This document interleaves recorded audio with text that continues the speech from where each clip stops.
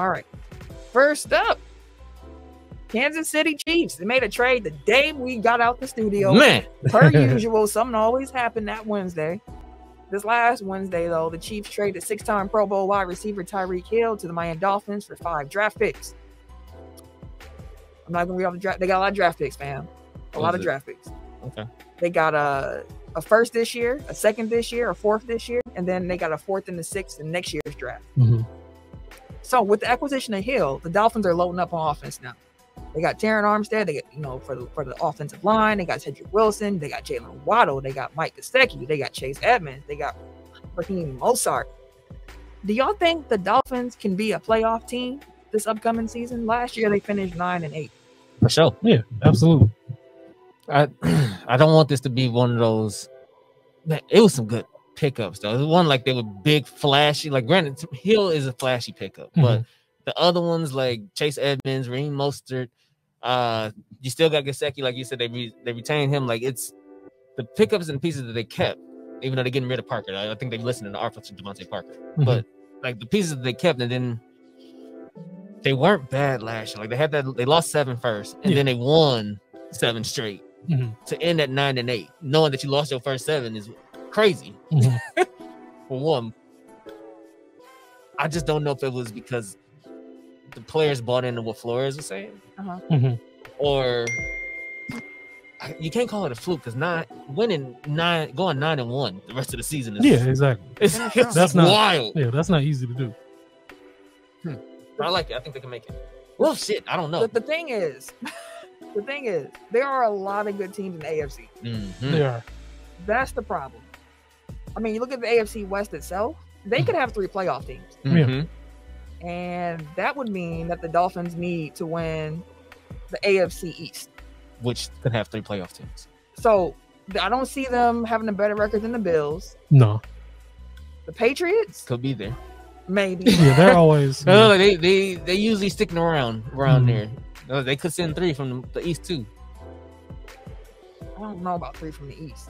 Because the Pats would be there. I'm sure. Listen, here's some teams that should be in playoff contention this upcoming season. I'm gonna go conference by division by division in the AFC. AFC East, you got the Bills, the Patriots, the Dolphins, and the Jets. And you have to mention them. Fuck out. AFC North, you have the Bengals, the Steelers, yes, the Browns. No, they are going. If Deshaun plays, he probably will. Okay, based on the way things have been going. Okay. So Browns. So they're probably and then you have the Ravens. Yeah, Lamar and them. So that's 7 right there.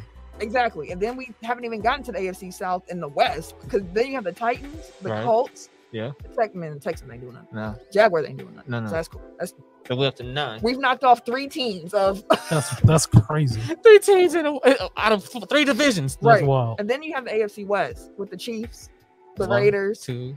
The Chargers, and the Broncos. I was like, damn near all of them. The whole division. Yeah, like damn near all of them. I think any team in the AFC could be a playoff team outside of the Jets, Texans, and Jaguars. This is true. That's 13 teams. Yes, and competition for the 7 spots that they have. Yeah, it's gonna be some good football. It's gonna be some good ass games, boy. I can't wait. That's a lot of competition, right? That's a lot of competition. But it should be good. I am curious as to who the receiving corps will be in Cleveland, though, because all they have is Njoku. Landry gone. Oh, no. Who did they pick up? No, yeah. Landry gone. Odell gone. They still got Schwartz. They still got. I saw they might be. Mari Cooper. Oh, yeah. They picked up Amari. That's who they got. He did go. Okay. I forgot about that move. So, it was a 6th round pick for him, so it's kind of quiet. They'll be decent. Big and quiet. Yeah, they'll be decent enough. Yeah. And with the Dolphins getting Tyreek Hill, they also gave him a 4-year, $120 million extension, including $72.2 million guaranteed. Big money. Guaranteed. That makes Tyreek Hill the highest paid wide receiver in NFL history. Devontae Adams got to have that title for all of a week. And that's why he got traded. Some people are like, why would the Chiefs do that? And it's like they were in the middle of contract extension talks. Tay got his deal. Yeah. And then Hill said, let me get that. I need more than that. Yeah, let me get that. You know who fucked Chiefs? it? Chiefs said, 2 rich for my blood. Exactly. The damn, what's the name? The old boy from the Cardinals signed with the Jaguars. What position? What Christian Kirk. Oh yeah. That deal through the whole market. No, because the deal that Vontae Adams was trying to top was DeAndre Hopkins. That was the richest quote unquote wide receiver deal, but some people said it wasn't because of the way it laid out. Yeah. Like even though monetarily on the year by year basis, it looked like he was the highest paid. But It's like his really cap not, hit wasn't the same or something like that. It was interesting. So Tyreek Hill is down in Miami now. He chased that money. It was either going to be Miami or the Jets. Don't blame me for choosing Miami between those two options. Don't blame you at all. But yeah, I'm looking forward to just seeing how this season plays out. Like the AFC is big bro right now in the NFL. Yeah. I love it. I love it. The NFC really is. It's a lot of rebuilding in the NFC now. Makes our path easier. I ain't mad at that at all. Like I just came to this realization, but like Brady really is the LeBron of the NFL. Like mouse don't work. You gotta use the Go ahead, Eric. I thought you were talking to me. Brady really is the LeBron of the NFL because for the longest the AFC, the NFC was like the stronger conference. It feels like in the NFL, and then once Brady comes in the NFC, then it gets weaker. Everybody goes to the AFC, and then in the NBA, like forever the East was weaker. LeBron goes to the West, now the East is stronger. Like, people ducking.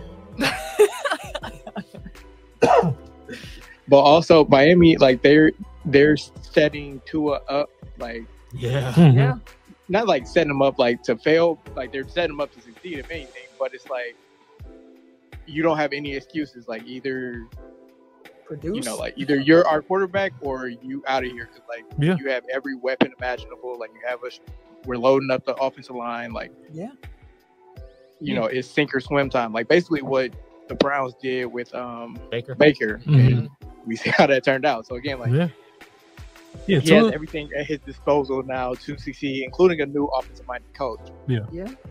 So if Tua can't get right this year, then backs is different. They may be bringing in next year's Deshaun Watson. I mean, that's part of why they picked up Teddy Bridgewater to be their backup. They felt like if Tua can't do it, at least we can get somebody in a steady hand that can do it. Because one thing about Tua people keep bringing up is like he don't have the arm strength. They're like, you got Tyreek Hill, but you can't even throw down the field. Like I think he was like second to last of all quarterbacks in like deep throws in the NFL. But I wonder if that's more so that he can't do it or he didn't have the weapons to do it.